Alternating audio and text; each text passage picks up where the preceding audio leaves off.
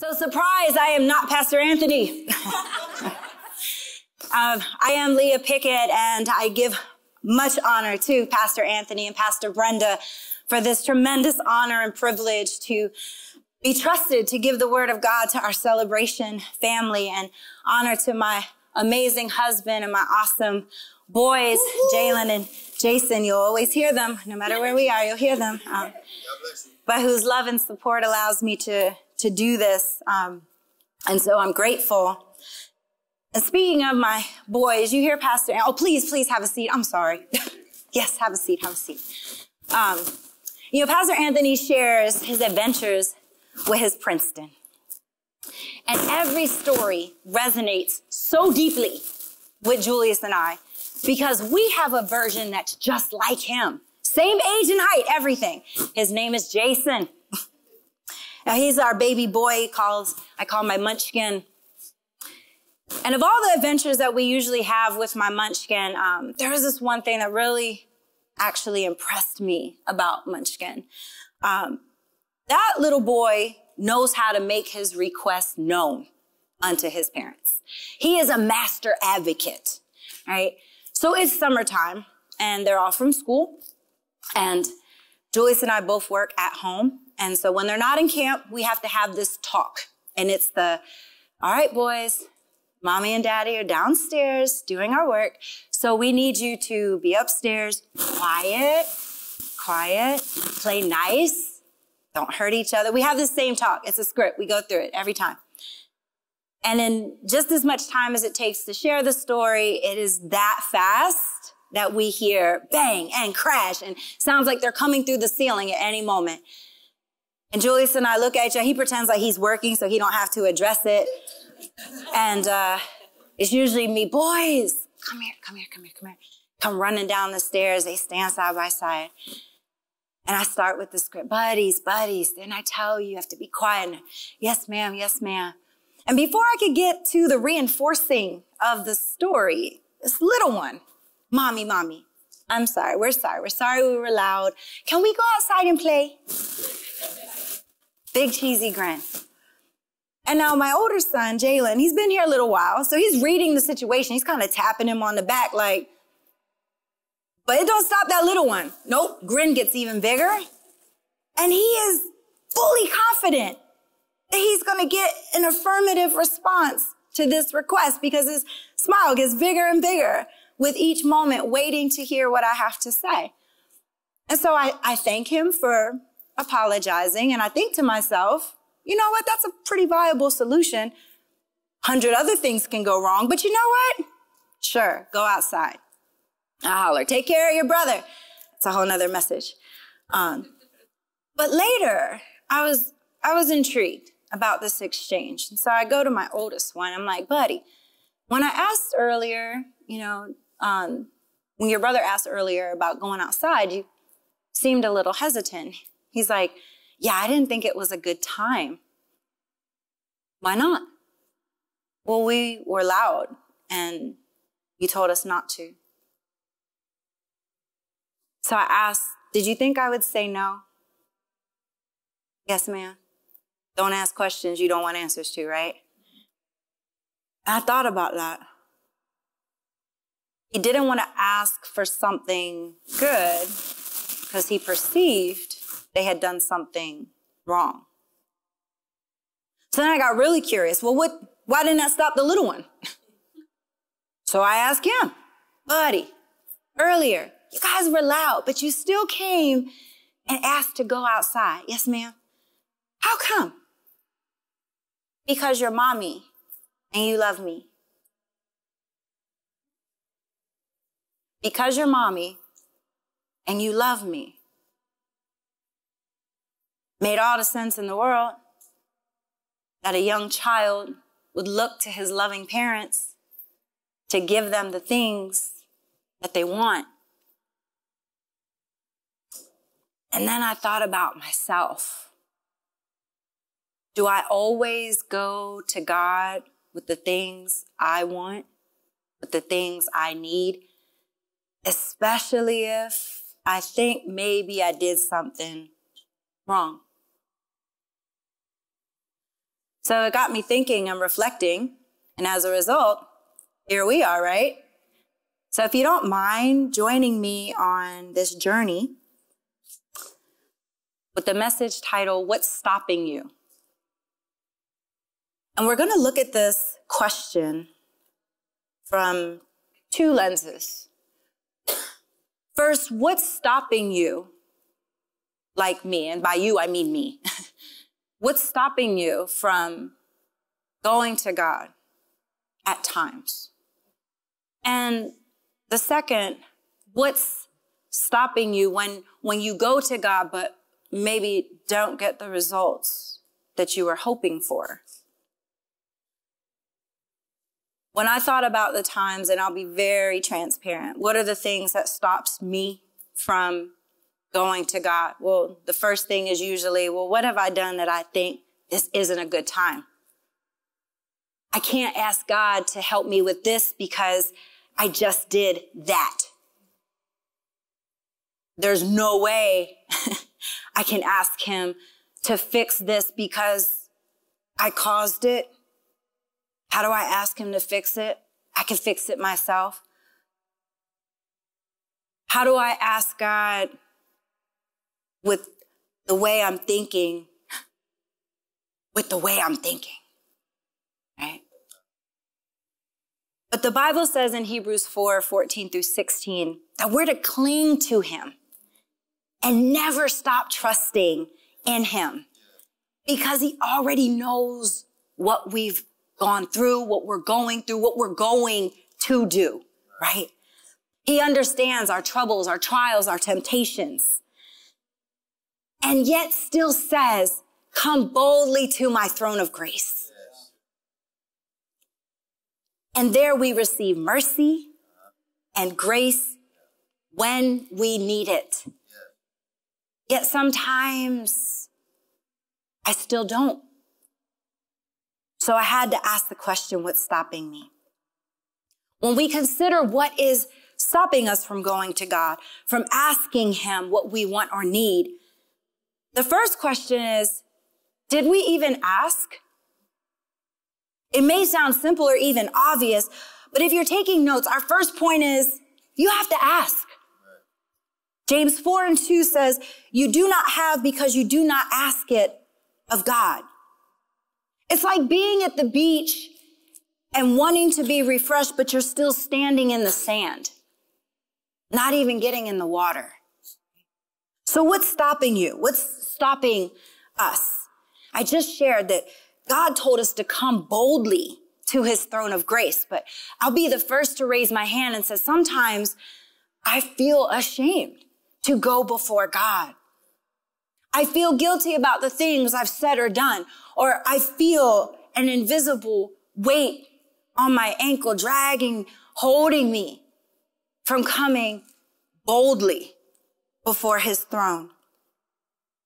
But despite how I've felt, Jesus says in Romans 8:1, there is therefore now no condemnation to those who are in Christ Jesus, who do not walk according to the flesh, but according to the Spirit. Well, that should be good news. But there's that one part that says that do not walk according to the flesh. Well, again, what if I was in my flesh? What if I was all the way in my flesh? Or like Pastor Anthony described, our BC days. There are times where I felt like those things would stop me from coming to God.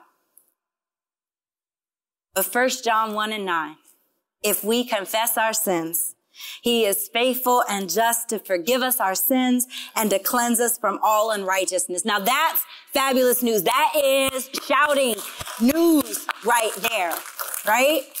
So if what's stopping me is feeling guilty, is feeling shame, feeling condemnation, if what's stopping me are the voices of the enemy reminding me he's the accuser of the brethren, he loves nothing more than to put in front of us all the things that would remind us, how dare you go to God with those things?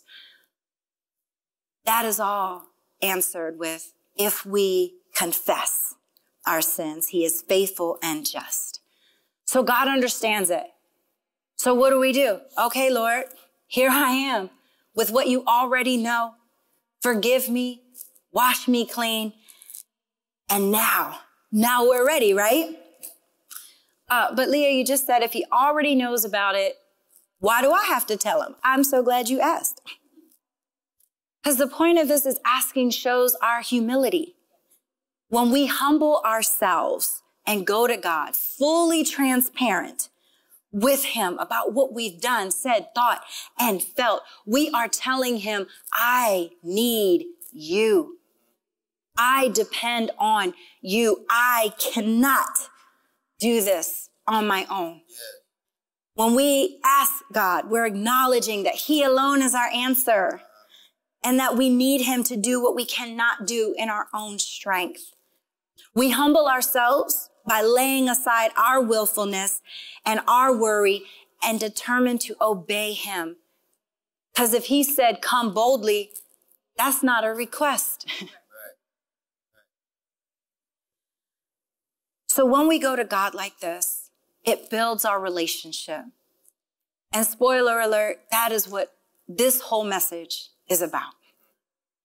How do we build our relationship with God? How do we grow in our relationship with him? How do we lean in closer to not just be what he's called us to be, but learn him even deeper? Jeremiah 33:3 says, call to me and I will answer you and tell you and even show you great and mighty things, things which have been confined and hidden, which you do not know and understand and cannot distinguish. What? Who doesn't want that? You're going to tell me things that are hidden. You know how special you feel when somebody tells you a secret? Like, let me tell you something. Don't tell nobody else. What about when God tells us secrets? Yes. And what secrets could he possibly tell us? What hidden things do we want to know about our lives that only he knows? Matthew 7:11. If you then, who are evil, know how to give good gifts to your children, how much more will your Father who is in heaven give good things to those who ask him? God wants us to come to him. If I'll let my boys run outside and tear up their bikes, how much more will our Heavenly Father give us those things, those hidden things, those secret things? So what's stopping you?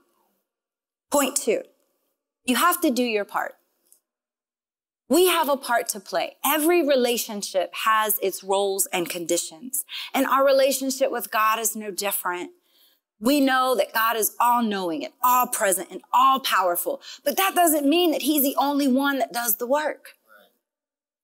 You wouldn't want to be in a relationship with someone where all they do is receive from you. Think about your closest relationships, your spouse, your significant others, your children, your BFFs. It's mutual. They do their part and you do your part. As a matter of fact, when the relationship is really good, both of you are working really hard to make it work. If we're really serious about getting closer to God, we have to do our part. And that's spending time in his word, getting to know him through his word, talking to him, hearing those secrets from him, and allowing his word to transform us. Now, I know that last part might not be the shouting part. Transform. Stay with me. I promise it's all good. The Bible gives us clear instructions on how to ask God for anything, but we have to do our part. So what does that look like? Let's look at Mark 11:24. Therefore, I tell you, whatever you ask for in prayer, believe that you have received it and it will be yours. Now that scripture excites us. That is our go-to prayer scripture. Oh, Father, in the name of Jesus, you said, if I believe anything, I receive it in the name of Jesus. Yes, amen. Yes, and Jesus begins this verse by saying, therefore, meaning we need to read ahead of it to find out what it's there for. What is our part? In getting to know God, we have to know all his word in context, right? So we can benefit from it. So let's examine this in context. So Mark 11 begins with the Sunday of the week Jesus is going to be crucified.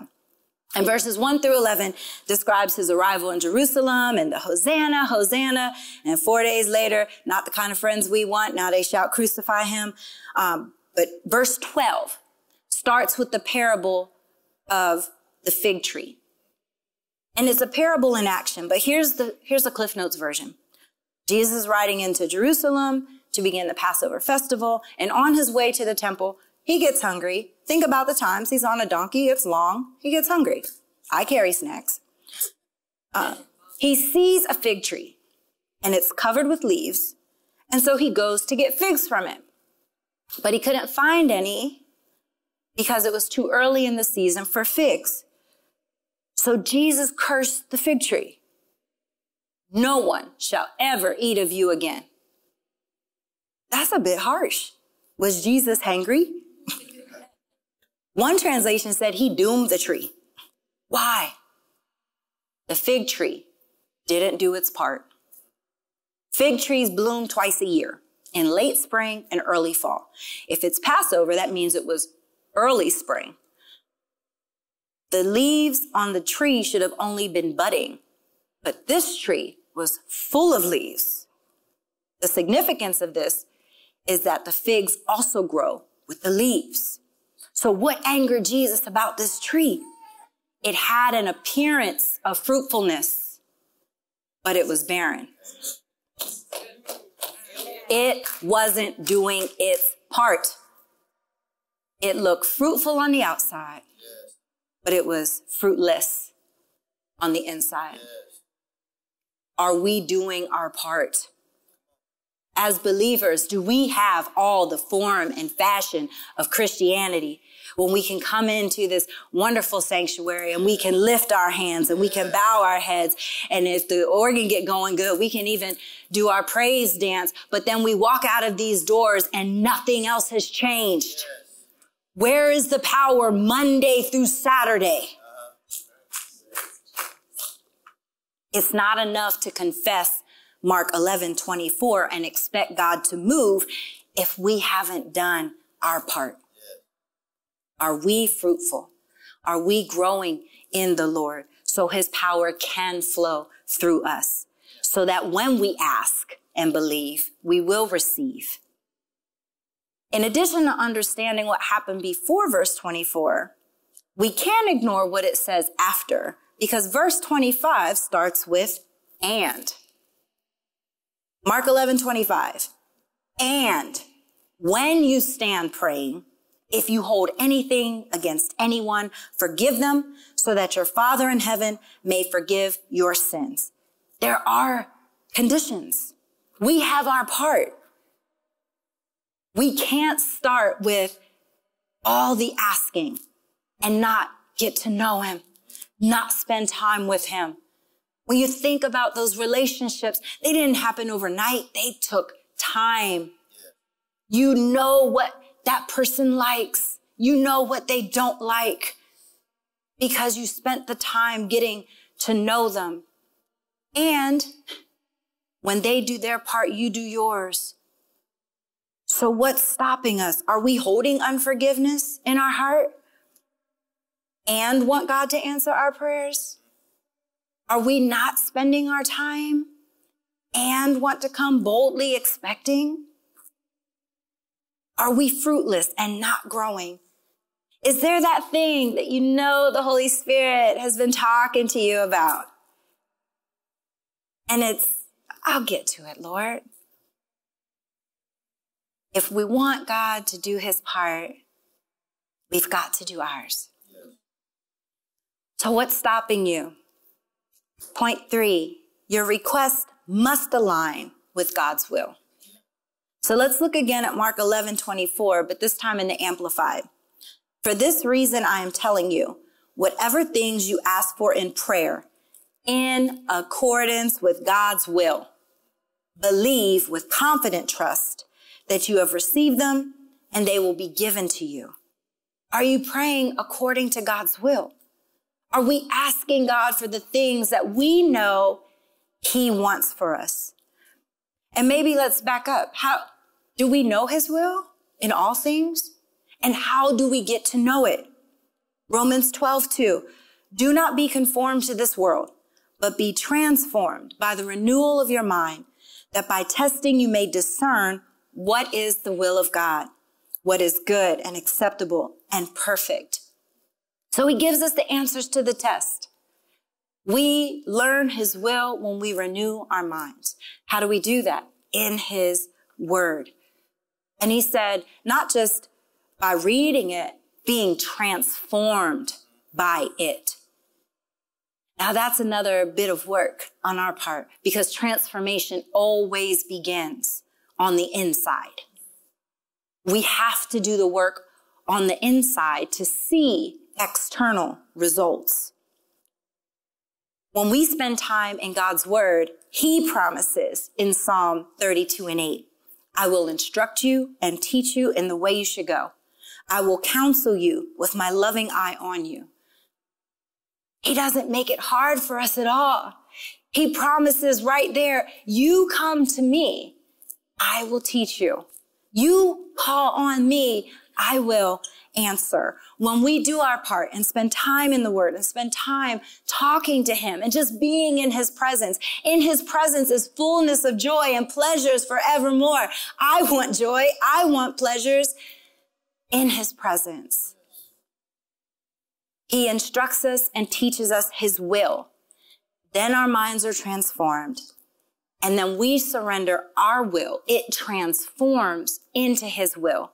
So how do we pray according to his will? Well, through this process, our will becomes his will. We want what he wants. We love what he loves. We don't want to do anything that won't please him. Then he'll trust what we ask for because he now knows. They know my will.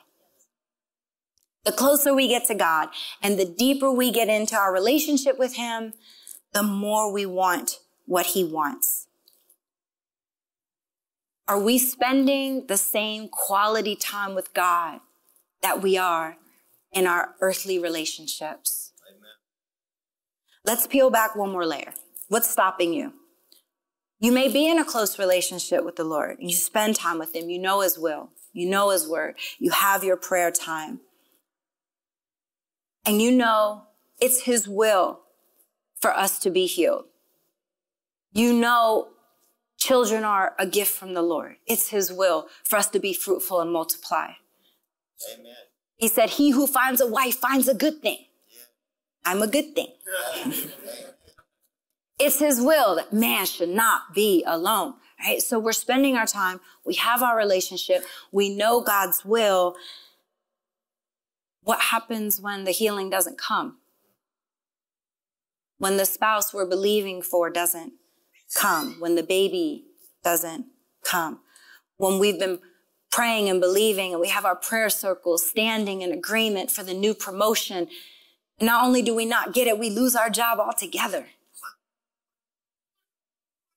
When he said we should live a long, strong life and we still lose that loved one.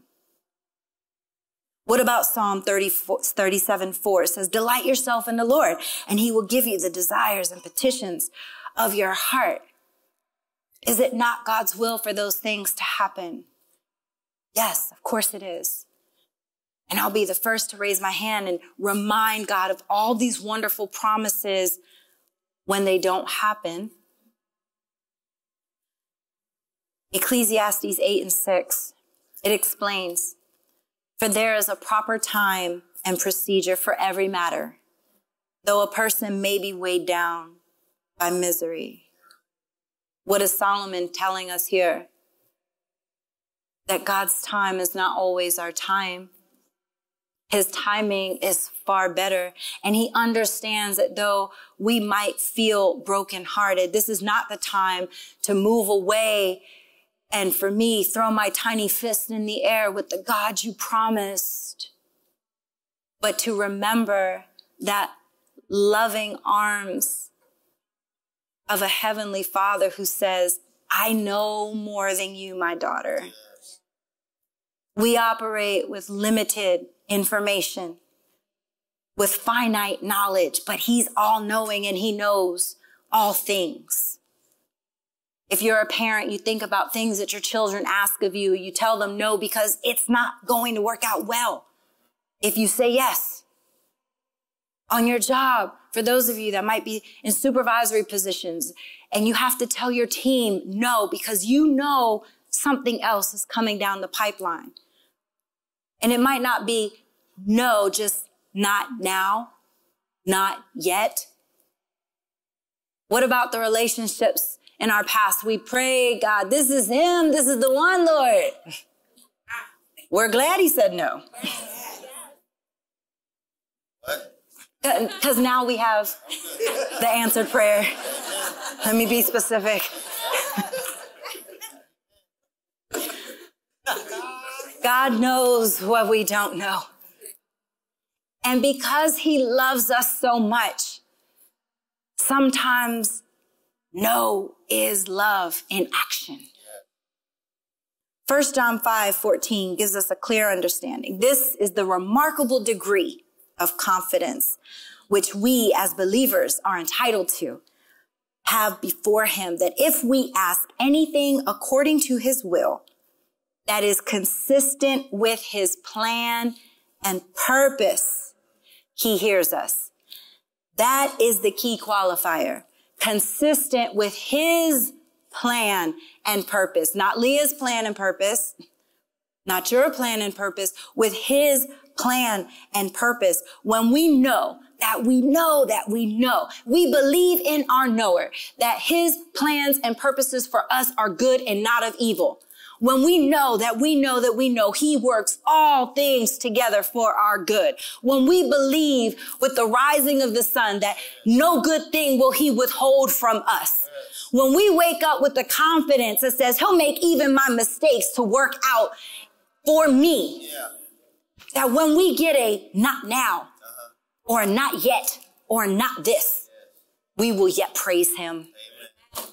We will thank him even for the unanswered prayer. And I'll say what appears to be unanswered because he said in his time, right? John 15:7, if you remain in me and my words remain in you, that is, if you are vitally united and my message lives in your heart, ask whatever you wish and it will be done for you. What's stopping you? That's a powerful descriptor. Vitally united with me. And my message lives in your heart. That's our part. When we ask ourselves, what's stopping you? When God says, not yet, not now, not this. I'll close with this last point. You have to keep asking. Luke 11:9. So I say to you, ask and keep on asking, and it will be given to you. Seek and keep on seeking, and you will find. Knock and keep on knocking, and the door will be open to you. You see the same text in Matthew 7:7. Ask and keep on asking, and it will be given to you. Seek and keep on seeking, and you will find. Knock and keep on knocking, and the door will be open to you. So important that he said it twice. John 16:24. Until now, you have not asked the Father for anything in my name. But now ask and keep on asking, and you will receive so that your joy may be full and complete. Now, this context is king. Who was Jesus talking to when he said, ask and keep on asking? So when he said, you've not asked anything of the Father in my name, he was talking to the disciples because he was about to go. They didn't have to ask of God in Jesus' name. Jesus is standing here. That would be weird, right? But because he ascended and he went to the Father and he tore that veil and gave us the same access that he has, he now gives us this promise that says, when you ask in my name, ask and keep asking. What is God inviting us to do here? Why keep asking if he says, not now, not yet, not this? To show our complete and utter dependence on him as the only answer to whatever we're asking and whatever we need. When we do our part, when our relationship is growing and we're leaning into him and we know his will, he can trust that when we ask and keep asking, we're asking the things that he wants for us. And we're expressing to him that we trust in his time, he will bring it to fruition. I want to make sure we understand in good context. When he says ask and keep on asking, we're not asking as beggars. No. We're king's kids. We're king's kids. We're not asking because we don't believe he's going to do it. No. Vocabulary means something. Asking in this context is that we are surrendering to him, that we are laying out before him that he is the only answer. We ask our Heavenly Father because we trust and believe that he is the way. We ask and believe because we believe in his love for us. Father, I know that you love me, and because you love me, and it is your desire for me to have this thing, Lord, not my will, but yours be done. And in your perfect timing, Father, I know that you've heard me and you've already answered me. When we live a fully surrendered life to God, we trust and believe that he's working all things together for our good. It is necessary for us to remember that it's up to God how. It's not up to us how and when he answers us. It may not be on our schedule, but it will be according to his plans and purposes. And those are always good. All he wants is for us to come in prayer and faith and in humility, to put our trust in him, knowing that he knows what is best for us. And when we get a not now, a not yet, or a not this, that we will continue to stay in his presence, that we will lean in even closer, to know him even more, to pour out our love to him and keep asking, because we know that he has a higher and greater purpose, and that he will achieve whatever it is that we need in his beautiful time. That we're not stopped because we trust him, because we believe in his love for us. So what's stopping you? Is God calling you off the sand and into the water? Have there been some moments where, no, God, this is too much? Well, we've settled today. He said, tell me, I got that settled. Confess it. It'll be as far as the east is from the west in my memory, thrown into a sea of forgetfulness. Just come. What is stopping you from running into the loving arms of our Heavenly Father? If it's hurt or pain, he said, bring that to me. Cast your cares upon me, for I care for you. There's nothing too hard for him. There's nothing that we've done that we can't lay at his feet and receive the washing to cleanse us whole, to remove the hurt and the pain, the guilt of the past. What is stopping you from drawing nigh into his wonderful, marvelous plans for your life?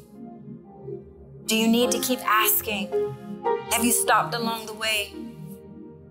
You know what? I guess that's just not God's will. Is it? Have you asked? Have you sat down and talked with him about things? Reflect on these questions and ask yourself, what's stopping me? When the voices of doubt, worry, or guilt creep in, what's stopping me? And whatever stopped you before, today is your day of breakthrough. Boldly come unto his throne of grace and say, not today, no more. I'm not gonna be stopped. I'm not gonna be stopped. I wanna pray for you about the things that might be stopping you. Let us pray. Heavenly Father, thank you for your word. Thank you for reminding us how much you love us and just want us to come and be with you, to hear of the things, the plans, and the good things that you have for us. But Father, some of us have been stopped. The things of our past and the weight on our heart, disappointments, heartbreak, has stopped us. But Father God, you're more powerful than all those things. And in your name, Father God, we can come boldly to you and say, help, Lord. Father God, we thank you that your precious Holy Spirit lives in us as our comforter, as an advocate. Stir up in us, God, the fire, the desire to come back to you, to come closer to you, to lean into you. Father God, you want so much for us. Help us. Help us to release the things that keep us entangled and encumbered. Let today be the day that nothing stops us. Father God, move in the hearts of your children. And we thank you. We thank you for closer relationships with you. Thank you for breakthroughs in our prayers. Thank you, Father God, that your will is being done. In Jesus' name. Well, family, thank you guys so much for worshiping with us today. My name is Pastor Anthony. Me and my wonderful wife, Pastor Brenna, we have the awesome opportunity to pastor this place called Celebration Church. Come on, church family, can we put our hands together? Hey, maybe you're a first-time guest. We wanted to say thank you so much for choosing to worship with us today. And we're going to stay in this posture of worship with the bringing of our tithes and the giving of our offering. And here at Celebration Church, we have many ways that you can give. We always love to say that these ways are safe and secure.